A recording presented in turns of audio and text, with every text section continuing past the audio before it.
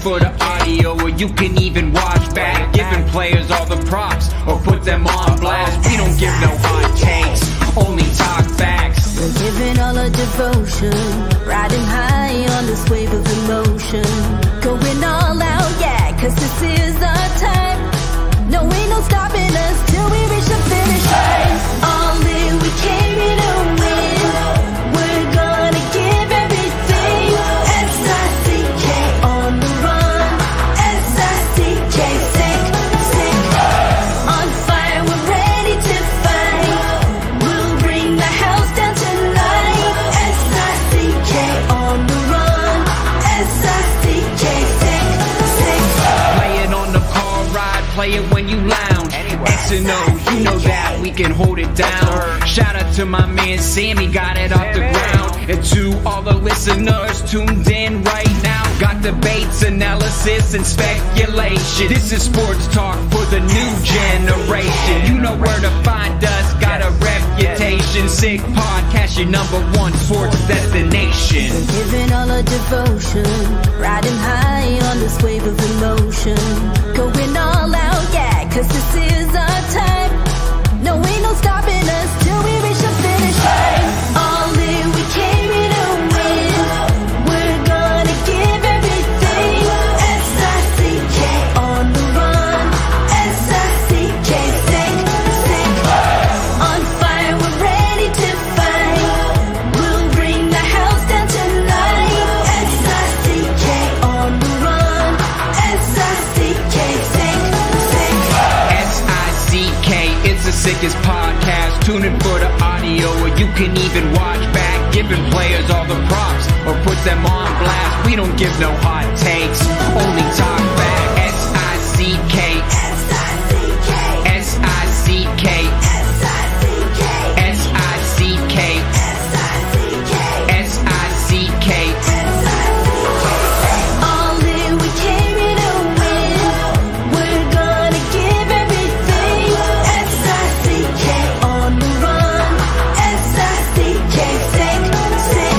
S-I-C-K, it's the sickest podcast. Tune in for the audio, or you can even watch back. Giving players all the props, or put them on blast. We don't give no hot takes, only talk facts. We're giving all our devotion, riding high on this wave of emotion. Going all out, yeah, cause this is our time. No, ain't no stopping us till we reach the finish line. All in, we came here to win. We're gonna give everything. S-I-C-K on the run. S-I-C-K, sick, sick. On fire, we're ready to fight. We'll bring the house down tonight. S-I-C-K on the run. S-I-C-K, sick, sick. Play it on the car ride, play it when you lounge. X and O, you know that we can hold it down. Shout out to my man Sammy, got it off the ground. And to all the listeners tuned in right now, got debates, analysis, and speculation. This is sports talk for the new generation. You know where to find us, got a reputation. Sick podcast, your #1 sports destination. We're giving all our devotion, riding high on this wave of emotion. Going all out, yeah, cause this is our time. No, ain't no stopping us till we reach the finish line. All in, we came here to win. We're gonna give everything. S-I-C-K on the run. S-I-C-K, sick, sick. On fire, we're ready to fight. We'll bring the house down tonight. S-I-C-K on the run. S-I-C-K, sick, sick. S-I-C-K, it's the sickest podcast. Tune in for the audio, or you can even watch back. Giving players all the props, or put them on blast. We don't give no hot takes, only talk back. S-I-C-K, S-I-C-K, S-I-C-K, S-I-C-K, S-I-C-K. Turn up your volume. Because you're about to listen to The Sick Podcast. With Tony Marinaro. 55 seconds left in the penalty, a minute and 27 seconds left in regulation time. Boston 4, Montreal 3. Lafleur coming out rather gingerly on the right side. He gives it into Lemaire, back to Lafleur. The sickest Montreal Canadiens podcast. You're in the ball! Sports entertainment like no other.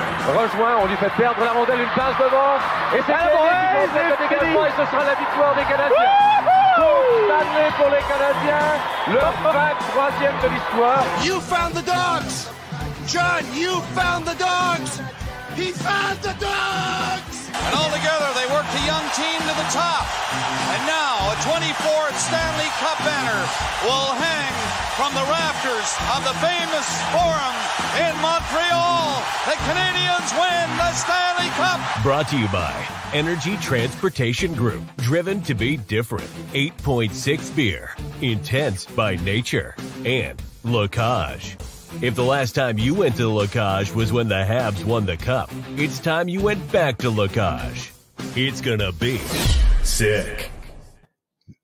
Marinaro on this Thursday, January the 26th. It is 1 minute past 10 o'clock, and the Montreal Canadiens lose to the Detroit Red Wings by a score of 4-3 in overtime. And you know what? I've been saying this since the beginning of the year, that you give me an exciting hockey game, and I'm not going to complain. And everyone knows that, you know, I'd rather the Montreal Canadiens lose more games than not, because, you know, the lower they finish in the standings, the better the chance they have at getting the number one pick in the lottery. And I want Connor Bedard badly, and some want him more than others. And I want him very, very badly, to the point where, you know, I was hoping that they were going to lose that game with a couple of seconds left in regulation instead of the game going to overtime, because by going to overtime, the Montreal Canadiens pick up an extra point. Anyway, by now, you're probably sick of me talking about the same thing all the time, that I want the tank. It was an exciting game tonight at the Bell Center. Had so many great storylines, none more so than the fourth line, in particular, Raphael R.V. Pinard with the best game of his young NHL career. Absolutely fantastic for him. The Sick Podcast is brought to you in part by La Cage. If the last time you went to La Cage was when the Habs won the Cup, well, it's time you go back to La Cage. The menu will surprise you. Also brought to you by 8.6 beer, right here. The beer for those, see that? You see it? Who follow their instinct and live their passions in order to make their mark. And also brought to you in part by Energy Transportation Group. My buddy Sean Girard, becoming one of my very best friends in the whole world. And Mike Cinquino, if you're in transportation sales, customer service, operations, HR, or admin, well, the good news is Energy Transportation Group is hiring for all positions. Without further ado, we're going to have ourselves a roundtable tonight. Joining me, let's bring him up. Let's go. Jared Book of Habs Eyes on the Prize. And look at this piece of work. Grant McCagg of Recruits and Recruits.ca wearing the Montreal Canadiens hoodie. Look at that. Yeah. Wow. It's actually pretty nice. It's actually pretty nice, I have to tell you. Yeah, I got that for my birthday last week. Oh, happy belated. I didn't know it was your birthday last week. Oh, okay. Same day as Kirby Doc and Madame Bellevaux, as I discovered when Stu Cowan, he's great at the birthdays there. Yeah. He now, was that was that on the weekend? Yeah, Saturday. Okay. Very, very good. Beat the Leafs for me on my birthday, so that was sweet. I was there in attendance and I watched it happen, as a matter of fact. Jared, how you doing, bud? I'm good. How are you? Very, very good. Hey, what do I see there in the background? What do I see there? Give me the. Can you move the camera around? Can you give me a little bit of the tour of the room or what? Yeah, well, there's some pucks over here. There's Dania Zubris locker room plate. Got some baseballs and things over there, and then behind me over here. Sorry, I'm not sure which way the camera's going. Got some more pucks, and yeah, just a bunch of different stuff going on over there. Dania Zubris, where'd you get that? I honestly, I got it at the Bell Center. I was probably in high school at the time. Okay. They had a basket of discarded locker room plates, and I saw Zubris and I picked it up. Oh, okay, pretty cool. I thought you actually it's not a great story, but it's no. I thought the story actually was you went into the locker room and you stole it. You know. Well, if I did that, I wouldn't be going back into the locker room. Zubris played junior hockey up in Pembroke where I played some of my minor hockey growing up. So there was always that connection there. I kind of always rooted for Danius there. Never really fulfilled his full potential, perhaps, but he was a pretty good NHLer. No, a lot of people thought he was going to become a power forward in the National Hockey League, and he was, like you said, a good NHLer. He struggled with consistency, though, and he was never able to fulfill that power forward game, eh? Yeah, that's right.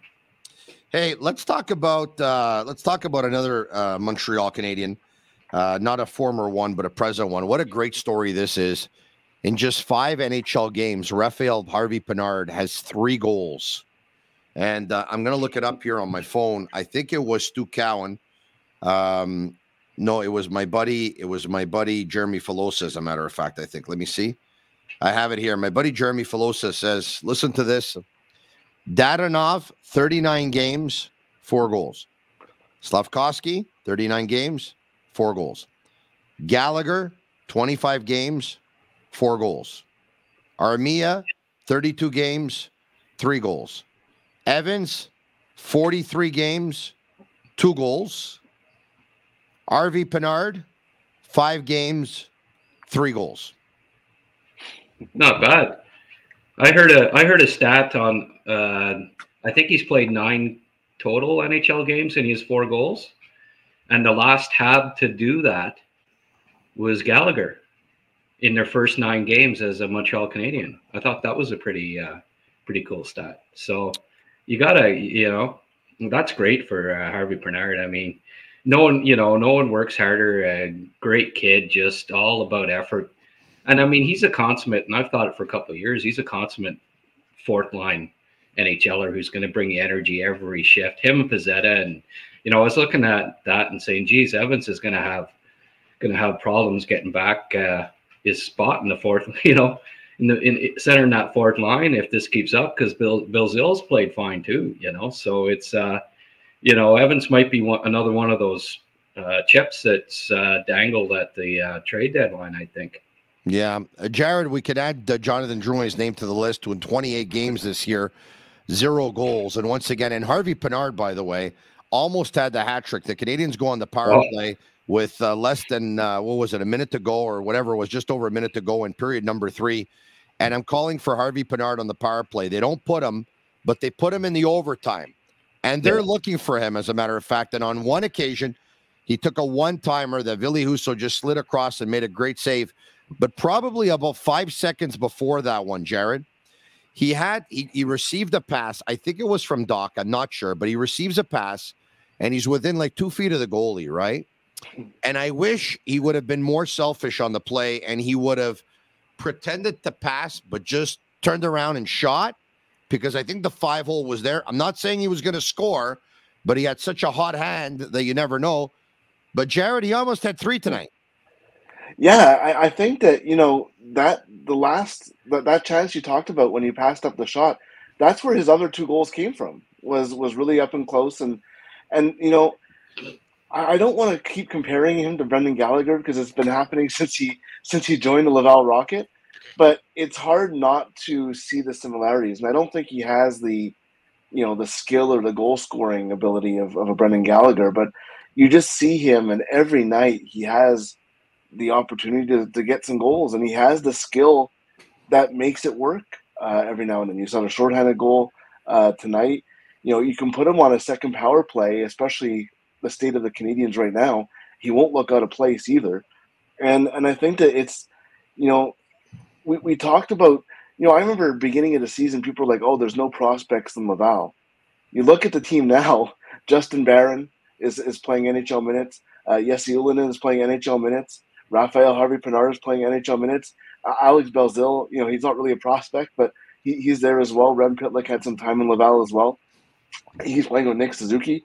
So I think that, there's no top prospects necessarily in Laval, but I think this is showing what Jean-François Houle is doing, and the ability of these guys to come up and, be better than some of the veterans who have been in the NHL all year. Jared, if I can, I think you're right, but at the same time, and it's not a slight at JF Houle at all, because he received praise from Marty St. Louis about a week ago, and rightfully so.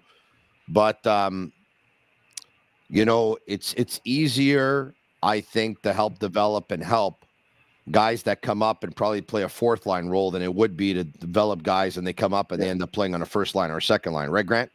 Absolutely. Yeah. Go ahead, Jared. No, I mean, yeah, I mean, you know, obviously they don't have those kind of guys in Laval right now. That just, you get what you have. And obviously that's going to change maybe in the next couple of years. You know, you have Joshua Roy, potentially, you know, whether he goes in the NHL or AHL. So it's going to be interesting to see how Laval develops when these prospects get up there. Grant, Joshua Roy playing on a line with Denis Gautier's son. Oh, yeah. And they're saying that the young Gauthier there is probably the first player to be drafted, that will be drafted this year out of the queue. Is that right? I think so, yeah. I've got him ranked 17th overall. I noticed that Bob McKenzie had him, I think, 16 on his list. Okay. So, like, expect him to go somewhere, you know, 15 to 20 in the draft. He's a kind of like a Harvey Pinard type as far as the work ethic goes. Just, you know, he goes 100% at all times, and I love his work ethic. But he's got, you know, middle line upside, second, third line, and he can play center too. So he's pretty versatile. And I think, you know, what was impressive with him too was that he proved when Raw was away at the World Juniors that he could produce without him, because that was, you know, some of the people are saying that that's the only way he was getting his points was because he was playing with Josh. But yeah, he actually put up even better numbers than he had been playing with Josh the last month together. So he's showing that. And I talked to his coach, you know, who was part of the World Junior team, Stefan Julian, and he was saying, yeah, that he proved that he can score without Josh for sure. So who knows, Grant? He might end up being the Canadians' pick with Florida's pick in the draft. They already have one duo, a Slovak duo of Slavkovsky and Michar going forward, and they might end up having Roy and Gauthier going forward. No, that's right. No, he's right in that ballpark. So it wouldn't surprise me if he's heavily under consideration with the Florida pick. Hey, Grant, I want to add something on Harvey Pinard. I mean, there's so many things I love about the kid, but, you know, obviously his work ethic, obviously his energy, obviously it's passion. It took close to 50 games for the Montreal Canadiens, but they finally seem to have an identity on their fourth line. Whether you think it's strong or not, there's an identity of a hard-working line that will get pucks in deep, will go in, will forecheck aggressively, will win battles, will play with energy. And that is the line, of course, of Raphael Harvey Pinard, Alex Belzil, and Michael Pezzetta. But what I love about him is here's a young man who came in and realized there's an opportunity. There's an opportunity for me to show what I can do while other players are injured. Let me try and seize this opportunity. And he's seizing it. I mean, tonight could be the night, and I'm not saying he's not going to go back down, but tonight could be the night that Raphael Harvey Pinard became an NHLer for the most part, like with more regularity, right? If not full-time. I tweeted out about, like I said, you know, that second goal, it was a sweet one there, you know, that backhand up top. I said that was Harvey Pinard saying to Marty, you know, I'm not going back to Laval. You know, with that, I think what's the concern always was that he had to get fast enough to play in the NHL. You know, that was the knock, his skating, and it's improved. Like, you know, it's neat when you're listening to Dave Poulin on the broadcast and stuff saying, oh, you know, raving about his speed, which is always the knock, you know, on Harvey Pinard, but he's not fast, but. You know, a lot of it's effort. He tries so hard that, you know, he may not be the fastest guy out there, but he's got the fastest heart, you know. If you're watching on YouTube Live or Facebook Live or Twitter Live, you can share the video with your friends. You can share the link. You can like it. That'll make us pretty happy. Thank you very much if you do that. If you listen to more on Google, Apple, or Spotify, you can leave us a 5-star review. We would really appreciate that. You know, in the last month, we had over 100,000 downloads on Apple Podcasts. That's pretty cool. We're very, very proud of that. Very, very proud of that. All right, so thank you so much, all of you, for all your support. Let's get back to the game. Jared, what do you think of Jake Allen's first start in quite some time coming back from injury? Yeah, it was a little bit of a shaky start. Detroit got the early goal, but you know, by the end of the game, he was solid. He was Jake Allen. I thought he should have had that one, by the way. Rasmussen's shot. Yeah. I think that, it's, the first game back for goalies, and he didn't even, have much practice time before. It's always hard to simulate traffic and bodies and things like that. You ask any goalie, what's the difference between practice and a game, and they're going to say it's the traffic. And I think it's normal. I think it's to be expected when you haven't played a game and as long as he has. But he, by the end of the game, Detroit got over 40 shots. And I think that he was what he needed to do. He gave the team a chance to win, and I think that's what you want to see from Allen and going forward. And the trade deadline's coming up. There's a lot of different possibilities with this team and people that might interest other teams, and the goaltenders on the Canadiens have to be in that conversation, especially Allen, because of the play of Sam Montembeault. Grant. You like absolutely. I mean, I still think that they look at him as the number one, but the way Montembeault's played in the last month, he, for the first time in his career, and that goes back to junior, he looks like he might be able to be a starter in the NHL, and I think Jake Allen is. I mean, he's maybe not a top flight one, but he is. So, they're both going to be valuable trading chips if a team's looking for insurance, especially if a team. I don't know if there's any injured goalies right now, but certainly if if there's an injury or two to a contender over the next month, Montreal is going to be one of the first teams in line, I think, to get calls, because they're obviously, they're going to be sellers, right? So teams will look at those two guys and see if maybe they can pry one of them out of Montreal. Yeah, well, Grant, I mean, let's be honest here. I mean, there's no reason for the Canadiens to trade Montembeault, not to say that he's the next coming of Dominic Hasek, but he's still at a relatively young age. He's very, very inexpensive. He's a kid from here who just keeps on getting better. Like a year and a half ago, he didn't look like he was an NHL goalie. And now we're wondering, if he's a 1B or a 2A, and he's really, really progressed, probably more so than most other players on this team during that span. So if they do trade someone, it's Allen. But they didn't have plans on trading Allen in the offseason when they gave him a 2-year extension. So now I think you just said it. If a team has a goalie that goes down with an injury, they're going to call the Montreal Canadiens. And if they want Jake Allen, Grant, what can the Canadiens get in return for him? Well, I disagree with that, Tony. I think that Jake Allen's the proven goalie, right? Yeah. I think Montreal, at the end of the day, would still rather keep Jake Allen than Montembeault. And then for all the reasons that you said why they would keep him, the contract, this and that, well, that also makes him more attractive. If a team comes up looking asking for a second-round draft pick for a guy that they picked up off on waivers, who a year from now could be average goalie again, I look at that more so than I would at trading Jake Allen, unless the deal is first-round draft pick, plus, and then then you trade Jake Allen. But I still think that they consider him to be their goalie. I think you're right. I think they do consider Allen to be more a number one than Montembeault, because Montembeault, the sample size, even though it's getting bigger, still isn't very big. Yeah. But I'm surprised by your answer, Grant. I'm not going to lie to you, because I think if they trade one of the two goalies, I cannot see them trading Montembeault over Jake Allen, even though I agree with your assessment that they probably still have him higher up on the totem pole. But I think they would keep Montembeault and they trade Jake Allen. They want to be good next year, Tony. If they think Jake Allen's the better goalie, why would you trade him? They still need a goalie. Yeah, they're going to need a goalie next year. That's a great point. But the big question is, take a look at the gap narrowing now. In 1 year from now, when Allen gets a year older compared to Montembeault getting a year older, I mean, can Montembeault not be what's ahead? Allen, 30 years old?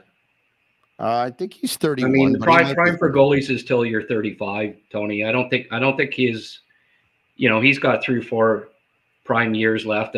Like a goalie stays in his prime till he's 35 or older usually. He hits 33. He hits 33 on August 7th. Okay. Well, he's still got 2-3 prime years. Look at Craig Anderson. He's he's in his 40s now, and he's still like he's Buffalo's goalie. Or sorry, not Buffalo, but like he's I'm not worried about him. I don't see Montembeault being a genuine starter for the Habs over the next 5 years, but I could see Allen being their guy for the next 3 years till I think honestly, I think they're going to probably draft a goalie in the first round this year. That wouldn't surprise me at all. In the first round, who do you have? There's two goalies, Bjarnason and Hrabal, who are both very well could go in the first round, and perhaps Hrabal might even go top 20. And if Montreal identifies him as a genuine starter, I wouldn't be surprised if with the Florida pick that's who they target. Wow. They've got so many prospects, and they've got centers, they've got wingers, they've got defensemen. The biggest need right now, I think, for them is the next Carey Price or whatever. And I mean, last time they picked the goalie in the first round, it was Price, and it worked out okay. So if I believe that if you're going to pick a goal in the top 20, it's usually a team that has more than one draft pick in the first round, and Montreal does. I just think that it's a perfect storm this year for them to be picking a goal in the first round. Yeah, you were right about Anderson, by the way, when you talked about him with Buffalo. They've used 3 goalies this year. They've used him, they've used Luukkonen, and they've used Comrie. Right, but he's the one who has the best goals against average, and he's the one who's got the best save percentage. Jared, before I get to you though, Grant, I want to ask you. So you're convinced the Canadians with Florida's pick take a goalie? No, I'm not. No, Tony. I'm just saying that it'll be under consideration. I got it. And if it comes between a goalie and Quentin Musty, where are they going? Oh, well. Yeah, you don't know the whole Quentin Musty thing, do you? No, I mean, so it's an inside joke because your buddy Snake Boisvert is very, very high on Quentin Musty.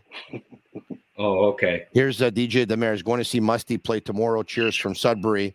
A winger who's about 6'2" something, left winger. Yeah, Snake Boisvert is very high on him. Well, Snake Boisvert was really, really high on Dominic Bach and had him top 8 in the draft year. And why don't you look up his NHL stats here, Tony? I never even saw him play a game. So that's a little shot. Simon will get a kick out of that.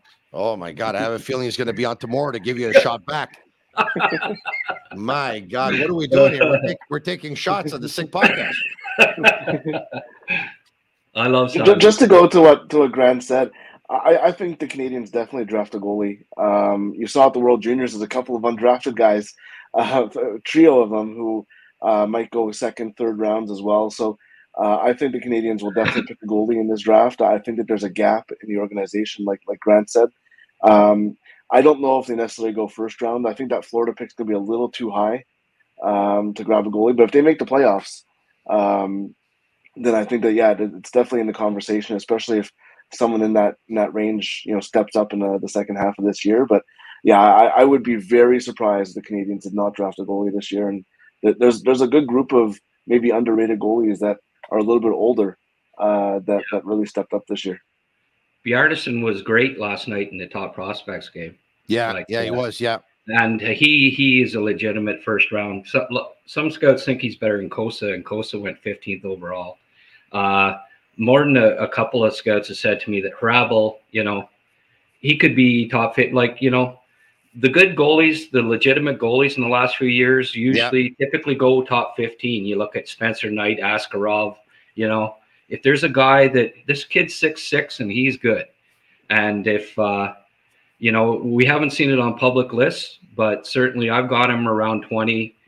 And it doesn't really matter where, if you got him ranked 22 or whatever. If you believe in that guy and that's your need and you got to fill it and it's at 17 or what have you, wouldn't be surprised if the Habs grab them. I also do think, though, that they may end up with a third first-round pick, Like they're going to be sellers at the draft here or at the trade deadline here, and I wouldn't be surprised if they end up with 3 first-round picks, and then I can't see them not using one of them on one of those goalies. There's reports of them refusing a first-round pick for Josh Anderson. Guys, I'd be surprised if they trade Anderson. I mean, not this year anyway. Agree? Yeah, but I mean, first round and the prospect or something, that'd be pretty hard to pass up, for somebody. I agree. Who's going to score 30 points? He's on pace for 30 points this year. First round pick for somebody that, is on pace for 30 points. You'd have to consider that pretty strongly. You're right, and you're right, and he also does make $5.5 million, and you want to take some money off the cap as well, and maybe you can go out and you can put it towards a free agent or other players. Jared, all this talk of Pierre-Luc Dubois, and today I heard my buddy George Larac and Max Truman on BPM Sports 91.9 FM out of Montreal, Quebec's #1 sports radio station. Thanks, Grant. Has been since the end of May. They were talking about, and they were just throwing it out there, right? Would you trade Nick Suzuki for Pierre-Luc Dubois? And they both said no. But George Larac said he would trade. Not. George Larac said he would trade. Well, but Dubois is having a better year, right? But he is older. George Larac said he would trade Kirby Dach and maybe something else, or maybe just Kirby Dach straight up. So I'm going to get to that in a second. But before I do, I think we lost Grant here. Okay, so we're going to try and get him back. All right.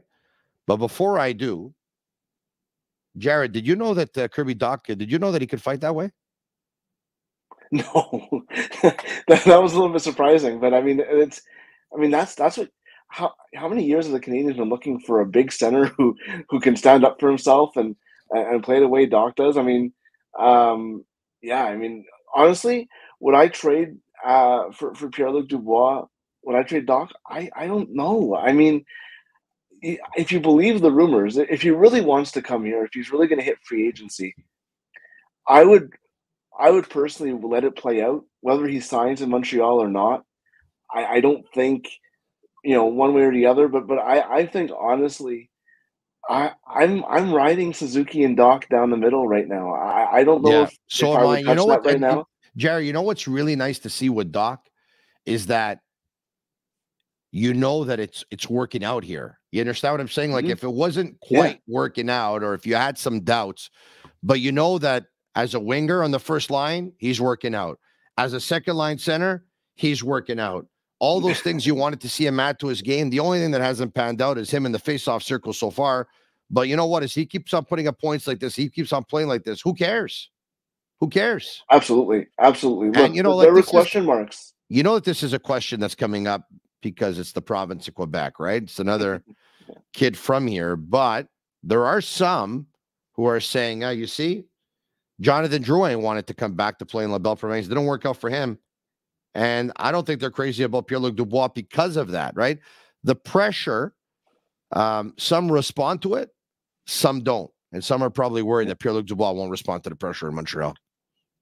I think that's a good point. And I'm a big proponent on that, because I think you don't need to just get Quebec-born players and put them in Montreal. And, this goes back to, how many first rounds have we heard, Montreal's should pick a Quebec-born player. You need the right player. I go back to what Branch Rickey said when he signed Jackie Robinson. He's like, I don't just want, an African-American player. I want the right one, because you need the right attitude. And I think that you look at the players who have succeeded in Montreal. Philip Deneau is one. He had the right attitude in Montreal. He was, obviously the expectations weren't as high as Drouin. They weren't as high as Dubois. It was a little bit different, but he thrived here because of that. You look at guys like that, and I think that you need the right kind of player. And I'm not saying Pierre-Luc Dubois isn't, but you just can't say, hey, get this Quebec player, put him in the lineup, put him in, high expectations and expect him to succeed, because it doesn't work that way. It's a different kind of pressure, and you see it with Drouin. When he came in, the expectations were sky high. They couldn't be higher. A lot of that was put on by management, by Marc Bergevin. A lot of that, they put him at center in that first year, which was weird, but we're not going to get into that right now. Yeah. But you also see the flip side with Drouin, and as soon as there's struggles, it's really bad. And you mentioned the no goals with Drouin. I thought before he got injured, he was playing really good hockey. Well, his game where he had 3 assists, that was his best game in a long time. 3 assists. There was the almost goal when Anderson hit it at the line too. I mean, that might have even been the same game or a game after. He was playing really good hockey, and I think that the issue with Drouin is that he hasn't got going, just injuries. And I thought he was playing very well in a role that, he was up and down in the lineup. I thought he was playing center again. Yeah. It was like how it started. And I think that he was playing okay hockey. And I think we have to adjust our expectations. Jonathan Drouin is what he is. He's a middle six player at best right now. He's going to give you some scoring. He's going to, be a good passer. He's not going to be that top line guy. He's not going to be that guy who's going to play with Caulfield and Suzuki. And for so many years, he was billed as that. And I think that we have to adjust that expectation. Okay, Grant is back, but you just said something, Jared, where you said Jonathan Drouin is a middle six player and he's going to give you some scoring. Offense. He's got goal scoring. Offense, not goal scoring. Let me readjust that. Okay, offense. Okay. Well, he's got 55 points in the last 106 games. So it's almost a point, just over a point every other game. Yeah, so it's 40 an average. points. It's an average of 40 points. That's good for Montreal's middle lines. That's top of the line, Tony. Yeah, but look at Montreal's second and third lines over the last 5 years and tell me if any of them got more than 40 points. I understand that, but given Drouin's, what I think we're talking about is, and Jared was saying that before he went down the injury was playing good hockey, and he was. Yeah. But given everything that's transpired here in the 6 years, and given that this year he played 28 games, he's hurt. Last year he played 34, hurt. The year before he played 44, hurt. The year before he played 27, hurt. I think it's safe to say that it's too little. It's too little, too late, and he's not going to be back. I mean, let's be honest. Look. Let me go back and just what has he been a disappointment? Absolutely. But if he's still disappointing you, that's on you. That's not on Jonathan Drouin anymore. He is what he is. But yeah, no, absolutely, it's a disappointment. It was not a good trade. He was not put in a good position from the start. He's been a disappointment, but he is what he is now. He's not that top player, and if he's still disappointing you at this point, 6 years in, that's not on anybody else, but your expectations being wrong. Really, I'm not saying you, Tony. Obviously, I'm just saying in general. But I mean, look, he's been a disappointment from when he was here, but I think that what he is now, people haven't adjusted that. They still think that he's going to be that top guy, and he's not. It's clear now, and it's unfortunate, but between the injuries and being put in Montreal, and there's a lot of different factors there. But I think that I think he's still an NHL player. I know he's not a restricted free agent at the end of the year, but I think he'll end up somewhere. But yeah, I mean, no doubt that he's a disappointment from when he was acquired. Yeah, about a month ago, give or take about a month ago, right? I think we were talking about Alexis Lafreniere, and we're talking about would the Rangers trade Lafreniere for Slafkovsky, would the Canadiens trade Slafkovsky for Lafreniere? And at one point, I asked you what you'd give up for Lafreniere. And you said you give up Kirby Dach, and there's a lot of reaction to it because Kirby has played really good hockey in the last month. Does a month change your opinion at all? Now we know that Kirby can not only play the wing on the first line, we also know that he can definitely do the job at center. We also know that he can take care of himself when he drops the gloves. He looked pretty good tonight, but Would you still make that trade if it was on the table? You really like these speculative trades, eh, Tony? It's like, well, I mean, it's never happening, you know, first of all. And I mean, I said it at the time too, you know, like they aren't trading Lafreniere. And yeah, I'd still not trade Lafreniere for Doc. Lafreniere's been really good the last month too, Tony. Yeah, so is Cackle. Cackle's picked it up too. Yeah. Oh yeah. No, I still think Lafreniere is going to have a better career, but I don't think as strongly about it as I did a month ago. I mean, Kirby Dach was struggling a month ago, right? Yeah. Now he's playing very well. So yeah, I feel more confident that Dach can be a top 2 center now for sure. Especially with him starting to win a few, you know. You're not going to stay a top 2 center. You're not going to play top 2 center minutes if you win less than 40% of your faceoffs. It's just not happening. And he wasn't for his career. This season, last season, every season. Last few games, I don't know what his stats were today. I don't know if either of you saw. 38% in the circle. Yeah, 22 minutes and 1 second. He had 1 assist. Okay. And he had 1 shot on goal, and he had 3 blocked shots. Well, he was 60% in his previous 3 games, which was encouraging. So I slipped back down to 38. But I mean, if he can keep it, 45 plus, then I feel more comfortable about that. But if he never does get good enough that you can trust him all the time in the faceoff circuit, you play him with another centerman, right? I mean, a lot of NHL players that play on the wing are converted centers, and that's what I think in the future Montreal is going to have that, as well. That there'll be, Beck or Kapanen or what have you. Both those guys can play top 3 center roles in the NHL, but if you got Doc, Suzuki, one of those guys loses, right? So maybe he ends up on the wing with Doc down the road and takes key faceoffs where Doc, has a weakness and stuff. Yeah. But I feel more comfortable about Doc being a top 2 center now, for sure. I still think Lafreniere. I mean, he's just starting his career, Tony, and give him a couple more years, and he's just going to keep getting better, and I think he'll be a first line winger for a lot of years in the NHL. Jared, what do you think of Rem Pitlick breaking away with Kirby Dach right behind them? He keeps on looking back. I think he's wondering, is another player coming from the Detroit Red Wings? Where's Kirby exactly? Kirby was holding him up, you can tell. So at one point he was like, okay, but I know we're on a 2-on-0 here, but you're getting chased down, so I'm going to try and get in the other guy's way, and you're off to the races. Let's go.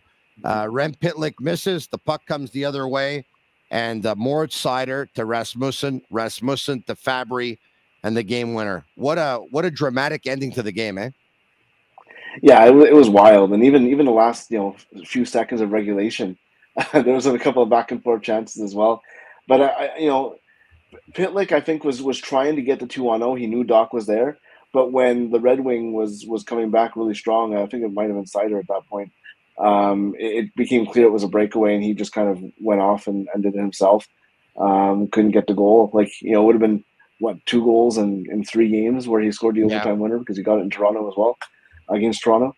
I mean, kind of unfortunate. And when you have in overtime 3-on-3, if you miss a chance, an odd man rush, it's coming back the other way, and you better hope that your goalie is there as well. So that's what 3-on-3 does. It's continuous 2-on-1s going one way or the other.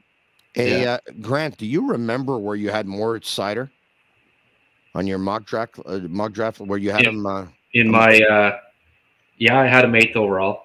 You had him. I was one of the few that had him top 10. I think most public scouting lists had him like 15, 20, somewhere in there. But I had him top 10.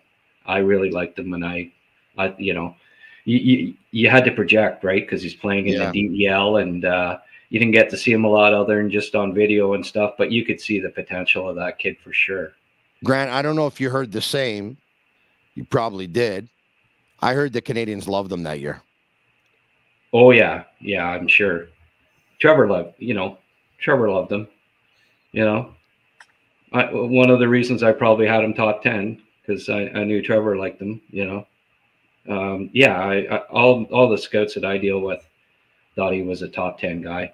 It was just the public list that, you know, and it happens often enough where they don't know what the NHL teams think of a guy. And that was one example where he was being underrated by what you saw in public lists. Jared, Michael Pezzetta. At the beginning of the year, a lot of people looked at him and said, all right, he could be a 12, he could be a 13, he could be a 14. He's not an everyday NHLer. You could put him in maybe he could play one in every 3.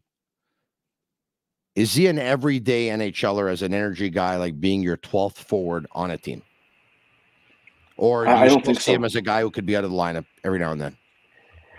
I don't think he's a top 12 forward on a playoff team.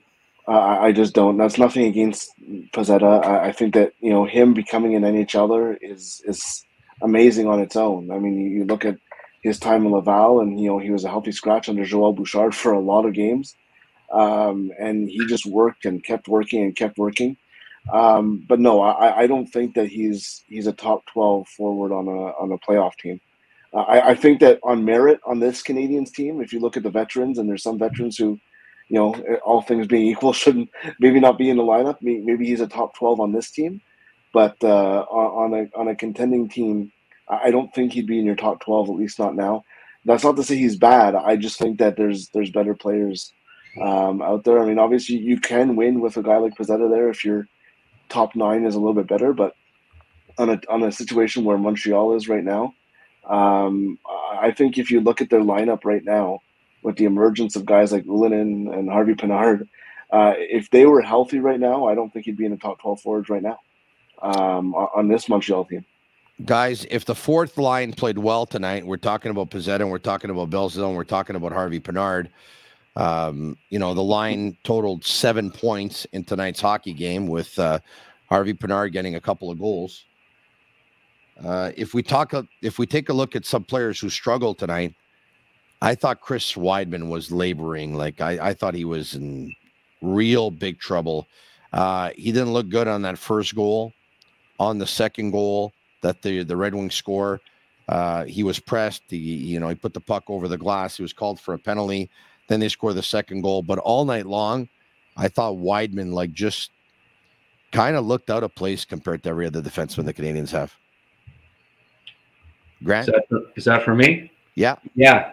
Well, you know, he's the 7th, 8th, or 9th guy, so I don't think they're going to lose too much sleep over that. You know, I think what you might see is, well, as soon as they get a healthy forward, they'll be. You aren't going to see Weidman. They won't be dressing 7 defensemen, that's for sure. It's out of necessity because of the injuries more than anything right now. Yeah. It's worked out pretty well though, the 11-7 so far, and sure. I get it is an emergency thing, but yeah, the only thing I don't quite understand is they are really taxing Nick Suzuki. I mean, it's a lost season. Why is he playing as much as he's playing? And let me bring it up here if I can. Nick Suzuki in tonight's game, 24 minutes and 36 seconds. He had the second most ice time behind Michael Matheson, who played 26:39. Suzuki had the second most ice time for the Canadiens. He had, I believe, let me see here. He had the third most ice time in the game. Was Michael Matheson was leading at 26 minutes. Seider. And 39 seconds. Moritz Seider was number 2 at 25:45. And Nick Suzuki played 24:36, way more than any forward that played in this game. And I got to ask you guys, why? Dvorak got hurt, don't forget, Tony. Right? Yes, you're right. Dvorak left at one point. And I mean, they only had, like Belzile, Suzuki, and Doc, really. Like, they're missing a lot of centers. Monahan's out, Dvorak was out, Evans out. Like, So it was just, I think it was, because it's easier to double shift the centers. Yeah, that's right. And I mean, plus, you only had 3 centers, really, so, I don't know how much Belzile played, but I bet you that was the most he's ever played as an NHLer, his ice time tonight. Yeah, Belzile played 12:35. Yeah, well, I bet you that he's never played that before, which is kind of cool. 2 assists in the hockey game, and it would have been nice. It would have been nice to see him get. It would have been nice to see RV Bernard get a hat trick, but it also would have been nice to see him get a goal. Would have been nice to see Joe Veleno get a goal too, guys. He got robbed by Jake Allen. Like the poor kid just looked in the air and he's like, "Oh my god!" Like he thought he had a goal in front of family and friends, and it wasn't meant to be. Do you remember when you had me on early in the year when he was ranked top 10 in the draft? And you said, "The Habs have to take this guy." I remember that. 10? I remember that. Yeah, and I said, "Wait, Tony, long season. It's November. I know he's an Italian from Montreal, but we gotta pump the brakes a bit here, and we'll see." So A, you were right. B, I don't think Jesperi Kotkaniemi, who was taken 3rd, is that much better than Joe Veleno, who's number 30. Oh yeah. We'll see. Well, I mean, the point. Joe Veleno's not playing a top 3 center role on a contender like Jesperi is, but and Jesperi playing on a top 3 role on a contender has 16 points. Yeah, I know. Yeah, it's not all about the points. Just like you were saying, Dubois is better than Suzuki this year. Why is that, Tony? Because he has more points. Like I don't agree. I was saying it from a production standpoint. Well, yes. Okay, it's not all about production. You know that. True. It's not all. No, it's not all about production. You're right. No, Jesperi's playing a very good 2-way game. He's not, and he's still not getting the points, but he's. I watched a few Carolina games this year, and he, he's a good NHLer, and Joe's not bad either. You're right. No, but as it's turned out, Grant, I agree with you. He's a good NHLer.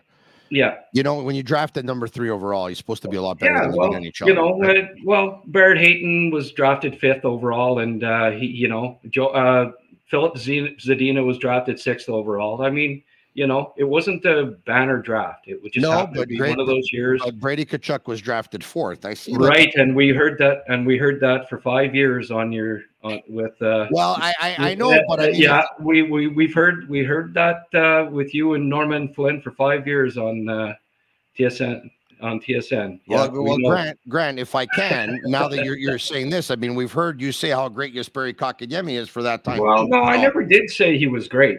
I just said give him time, and you still got to give him time. He's 22 years old. True enough. We'll give him time, but you do bring up a lot of stats for Kotkaniemi when they're complimentary and to support his case, but when they don't, you tend to not look at them. I mean, so you're right. Yeah, Zadina hasn't panned out to expectation.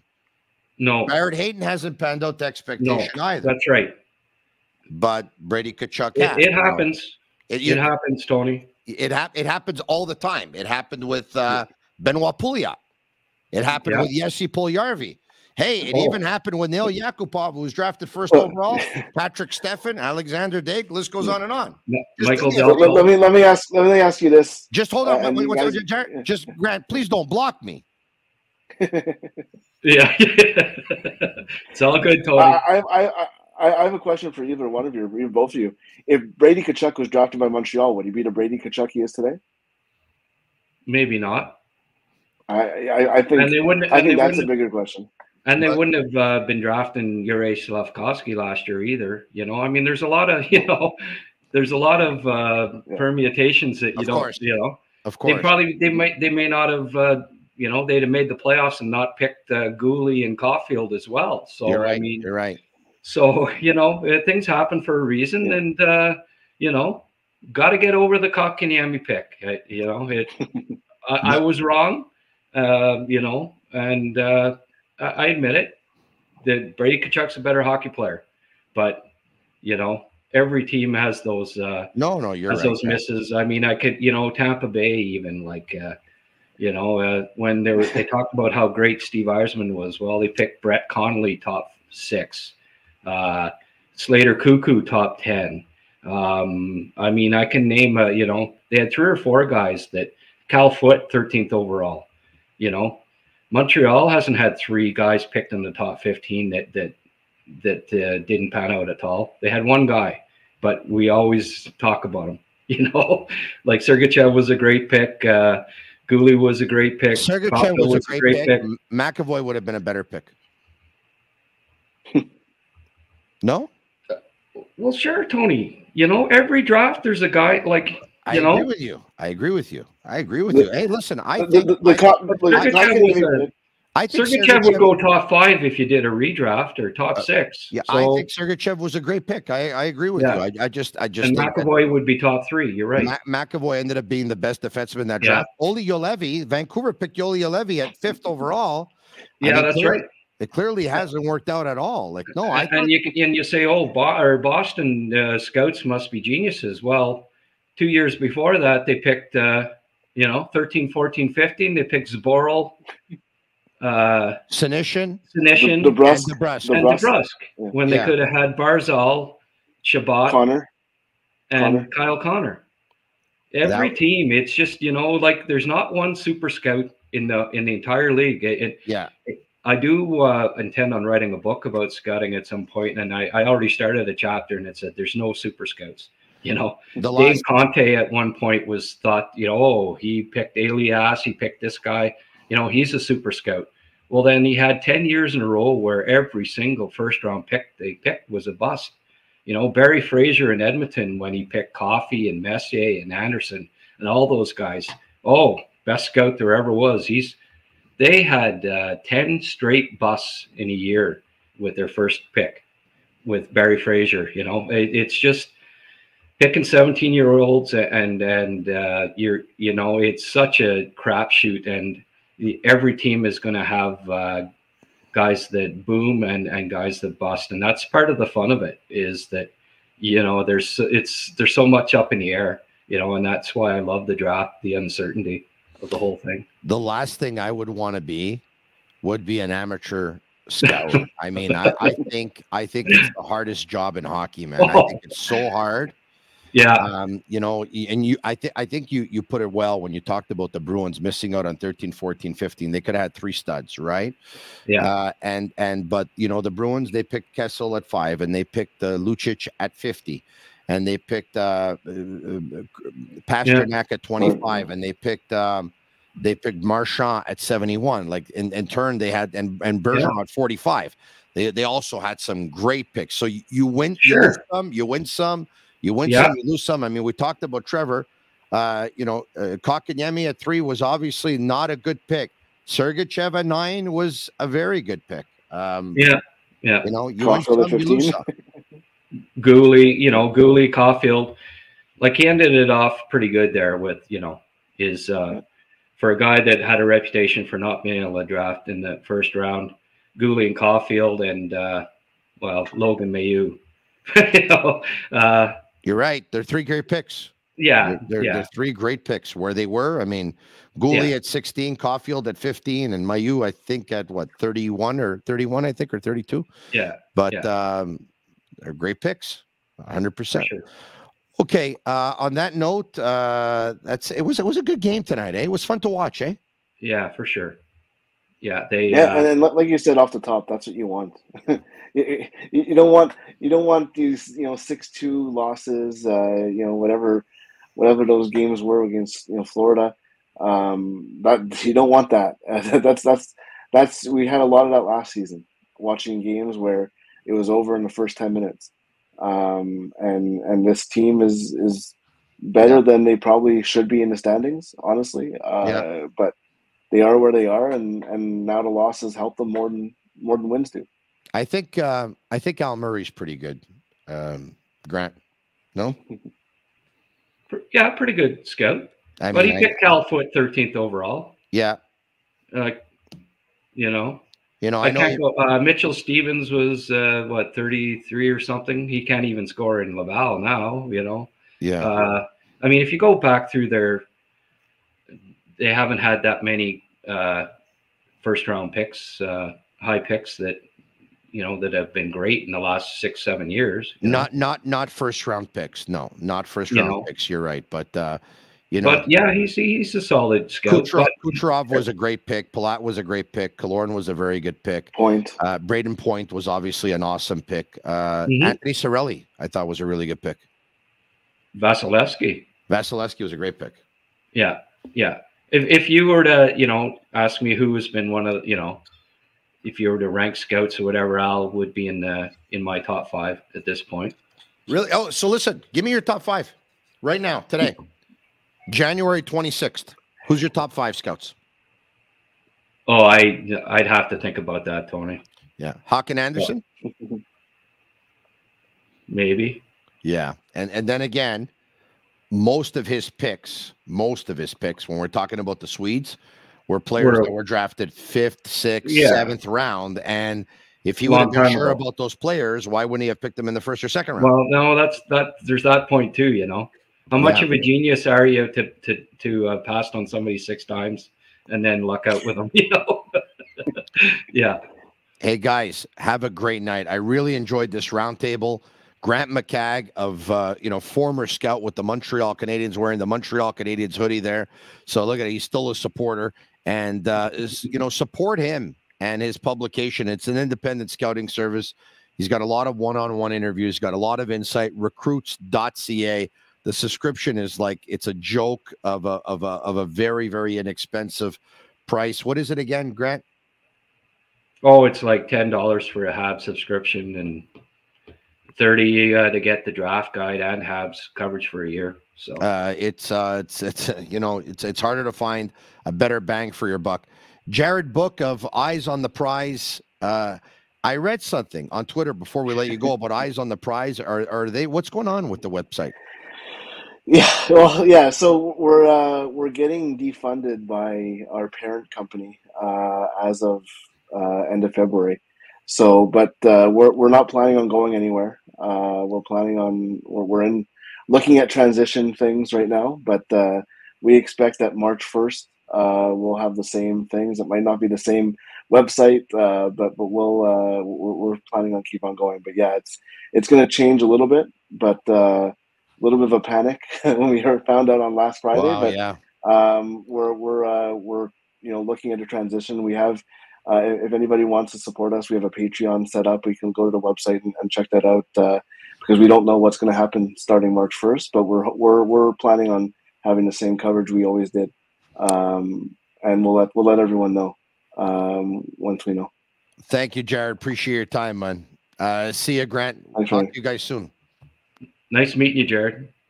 Oh, nice this is the first time you guys met or what? Really? Yeah. First time. All right. So maybe you guys can text each other after, exchange information, stuff like that. Absolutely. Grant, you could tell Jared, oh, man, I hate being on with that Tony, man. He just gets to me. He gets to me. No, that'd be a total lie. Tony, I love it. Every time. I have fun talking to you too, bud. Have a good night, guys. We'll talk to you soon. You too. All right, there you have it. Grant McCagg of recruits.ca and Jared Book of Habs Eyes on the Prize. All right, okay. Why don't we do this? We're going to open up the phone lines at 1-888-5856, 1-888-585-7425. And we're also going to get to some messages. Sammy Cavallaro at Master Control. Open up the phone lines right now. Let's see who wants to talk to Marinaro. I'll take a call or two tonight. Why not? 1-888-585-7425. It's now time for You Called. You Called. Presented by Playground. You Called is brought to you by Playground, your premier gaming destination located just over the Mercier Bridge, only minutes from downtown Montreal. It is Playground. 1-888-585-7425. It's a toll-free number, absolutely free. Pick up your mobile or pick up your home phone and give me a call. Weigh in. I'm going to get to you right now. I know Sammy and Agnello and Juliana, they're all standing by and by the phone. So if you call, they'll pick up that phone and they'll patch you into me. and we're going to have a nice chat. You want to bring up some questions in the meantime? Let's go for it. Hey, Tony here. Big fan. Quick question before I go to bed and hear the podcast at 5 a.m. on my way to work. With the Dak fight tonight, could we say it's the start of the big, bad Habs era? Well, Kirby Dach can obviously defend himself. We know that Arbor Jacki likes to throw them. Michael Pezzetta can defend himself. Joel Edmondson can defend himself. Josh Anderson can defend himself. But I still don't think they're the bad Habs yet, you know? Speaking of you going to bed, speaking of bed, this is the first time I'm wearing these for the podcast. I'm even shy to do this, but I'm going to do it anyway. It's gonna pop up somewhere tomorrow, but look at these, huh? What do you think? Huh? Look at that. My God. They're so comfy. It's unbelievable. Where are we going? Hello.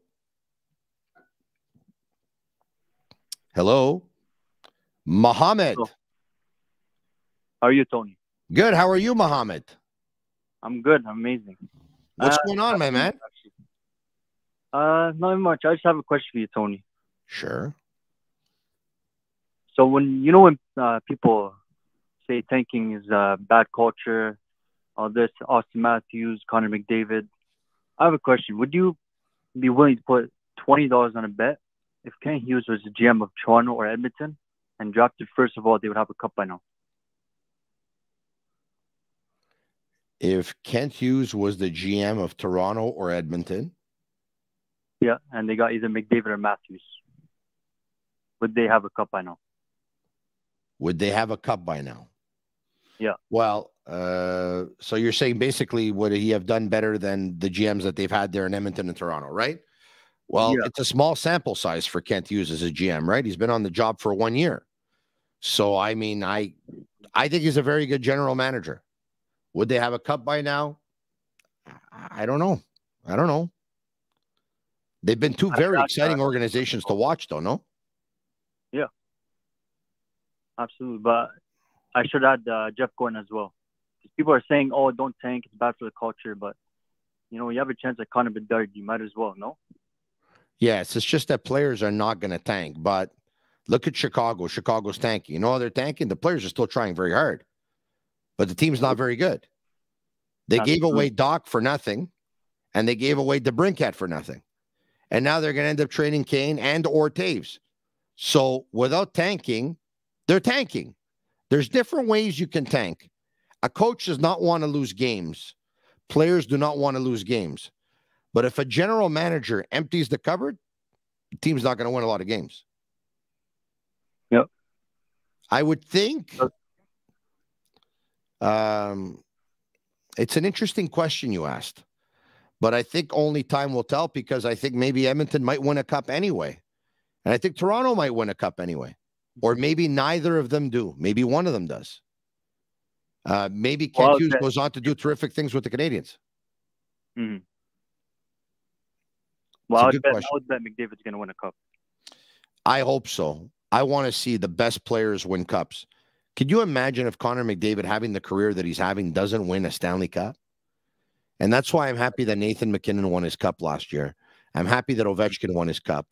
I'm happy that Patrick Kane won his cup. I'm happy Jonathan Toews won his cup. I'm happy Patrice Bergeron won his cup. I'm happy Sidney Crosby won his cup. I'm happy Malkin won his cup. Great players, they deserve to win the Stanley Cup. And I hope McDavid wins the cup 1 year. I really do. Thanks so much for the phone call. Sounds like a good guy to me. Mohammed. All right.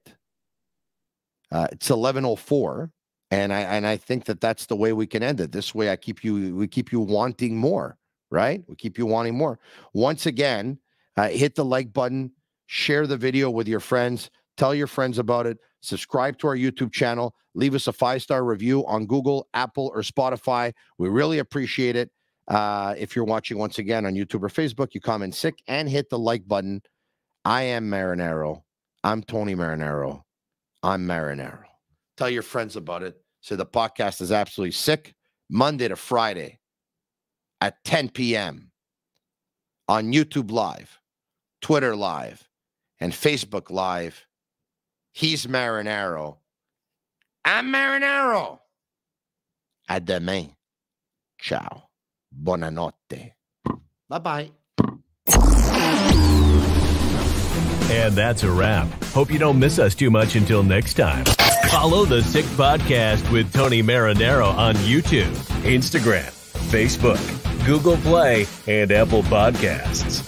The Sick Podcast is brought to you by Energy Transportation Group, driven to be different, 8.6, intense by nature, and La Cage. If the last time you went to La Cage was when the Habs won the Cup, it's time you went back to La Cage. The menu will surprise you.